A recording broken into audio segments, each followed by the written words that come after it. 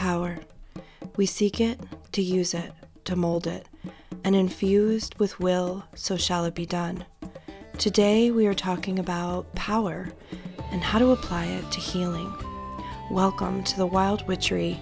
My name is Heather Lynn, if we haven't met before, and I am the Wild Woodland Witch. If you're into green witchery, wild crafting, herbalism, forest witchery and crafting, make sure to subscribe, click the bell, and may I be the first to say blessings to your magic, wild one. We are so happy you are here as we build this wild witch community.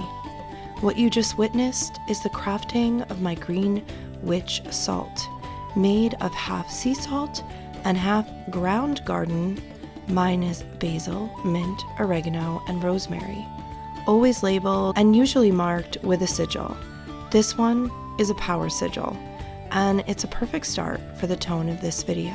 Today I have for you many recipes, 2 folk magic recipes for healing, and some tips for tapping into your own witch power. And as the vlog unfolds, I wanted to also mention that today's video is in collaboration with fellow herbalist Haley May, and I will link her information below, and video links will appear twice in this video, as Haley is providing for us 2 videos with a much deeper how-to recipes that Haley and I co-created. Today I am working some sigil magic in a little class via Laura Tempest Zakroff, who wrote the book Sigil Magic. Excellent class, by the way. There are many approaches to sigil magic, and it's okay to try the many different methods that exist and see what works for you and your magic. For me, I just love the letter method. I connect better to the power of sounds, so this method really works well for me. But you really have to explore and try different things to find the perfect match for you as you help your power rise. Speaking of power, how do we tap into our own? This is a big question we all ask ourselves as new witches, but it's also a question we re-ask ourselves over and over again as our practice ages and develops. By the way, has anyone told you you look amazing today? Because you do. Just a quick example of how power can simply rise just by adding some positive thoughts to your day. So let's answer this big question together throughout the vlog. My hope is that answers emerge for us both. Let's start here in the Wild Witchery Apothecary with a basic method of helping our witch power rise, planning for it. I'm a huge fan of tapping into spontaneous spells and moving energy randomly, following my intuition, but when it comes to healing through plant medicine, making herbal oils just simply takes time. These will sit for 4 to 6 weeks and are both part of 2 later recipes we will get into.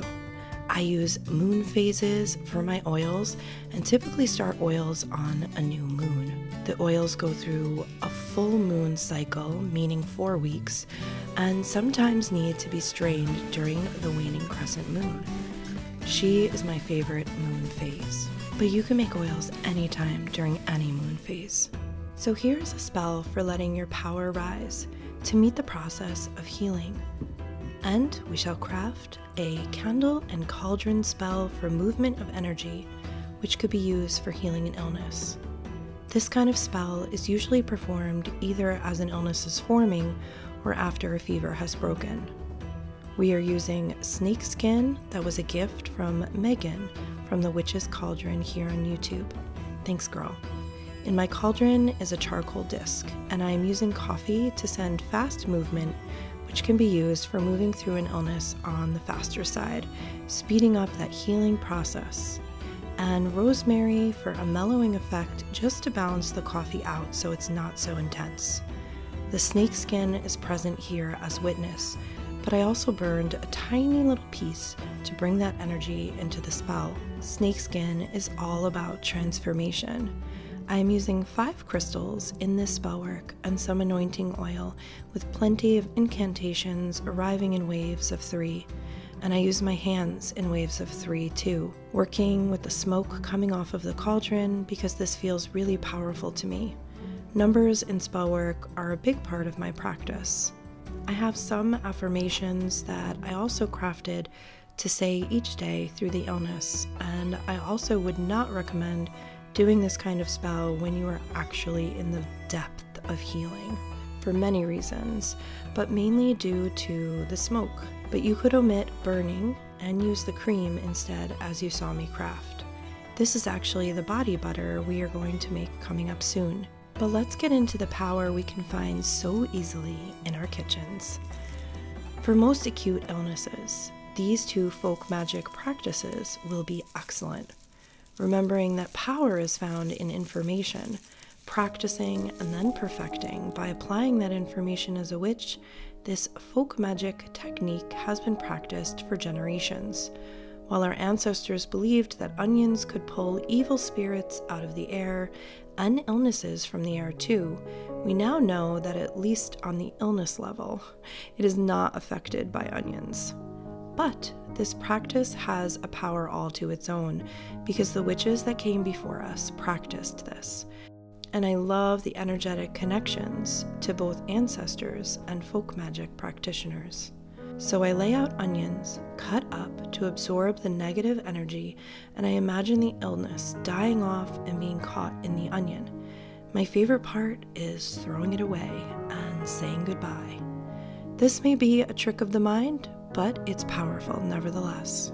Internally, honey, garlic, lemon, and ginger is a dynamic force that is very healing for the body for colds and flus. So I make this and keep it in the fridge. I eat somewhere between 3 to 4 cloves of garlic a day, 2 to 3 tablespoons of honey, and about the same volume of fresh ginger as the garlic cloves. I consume the juice of 1 to 2 lemons a day as well. Imagining the wise witches who have come before me making this potion. Ugh, I just love this image. And this can bring in such power that has been long forgotten, especially as solitary witches. And I think this tip of visualizing all of the spirits who are wanting to help us in this healing, this is special magic indeed. Gang's all here. Our witch's mind is power. And a tip I will share here as we take a walk to breathe in the fresh air, which is proven to help with all aspects of healing, is to think of your power as half of yours and half of the elements you work with. So for me, the moon, the plants, the water, and the sun are important to connect with. And once we combine the forces of nature with the power of our witch mind, I mean, that is truly where power is born as a witch. And this pine, she is mighty. Whew. I just feel fox energy right now. Whew. It's probably from the red hat. The lighting is just amazing. Are you seeing this? Oh, pine. Pine is probably my favorite plant. I think it's a close second to mint. Huh. Let me know what your favorite plant is in the comments. I feel like plants really say a lot about us, and our favorites say a lot about us. I would just be interested to know if you've been hanging around my channel, which if you have been, thank you. I love sharing my life. I love sharing my joy when it comes to plants and specifically the forest. So I am called to make an infused oil with her, as you see me doing here. Infused oils are awesome, and I think of them as potions to bring those elements into a usable form. So I may use these oils for anointing candles, making salves, externally, internally. I may just use an oil to make a pure medicine without any witchery at all, because I need the physical benefits, but often I am magically infusing my medicine too. It matters not if you do both or just one, just that you find what works for you in your practice. I will be providing more how-to style videos here and there in the future, but I recommend finding someone who has simple and easy to follow recipes that may inspire your practice on a more practical level. I watch Haley's videos all the time, and sometimes you will see my practice in a vlog form, and Haley will have just done a how-to of a craft or an infused oil. So I wanted to encourage you to click the links on the next 2 recipes and see how you can make them. Even save the videos for later use, but that is certainly a tip I wanted to offer because super simple videos can be really helpful, and Haley is just awesome. Recently I had the flu, and I was sick for about 3 weeks with the majority of the symptoms. It was pretty bad, not gonna lie, but I healed with some of these practices and several others. I was on a strict regimen of teas and tinctures every 2 hours, and if you click the link above, which will appear soon after this video has posted, that will take you to my video on how to make your own flu box, so you can prepare as I was certainly not. I crafted this box in week 3 of my illness because each of the tea tins actually goes with the specific symptoms for any kind of flu for 10 days. This salve is called the Garden Glow Mint Salve. The herbal oil is a base of avocado, and the plant energies that sat within infusing were mint, chamomile, and the leaves of the cannabis plant. This combo is perfect for drawing energy down and dulling pain. Haley and I designed it for tired feet as a end of the day foot rub cream. My feet hurt after being on them all day as a teacher, so this salve is both nourishing via beeswax and calming too. Little bits of me time can be a blessing, and taking the time for oneself helps the inner cauldron of power stay a-boiling. Next, onto some body butter, designed for right before bed or right before relaxing. Have you explored the benefits of lemon balm? I love her for calming and diminishing anxiety. Body butter is a bit more expensive to make and more time consuming, as you need to wait a full hour before you can whip it, but it's a little slice of luxury and easier to make than you think. You can also infuse your body butter not only with nourishing ingredients for the skin, but intentions too.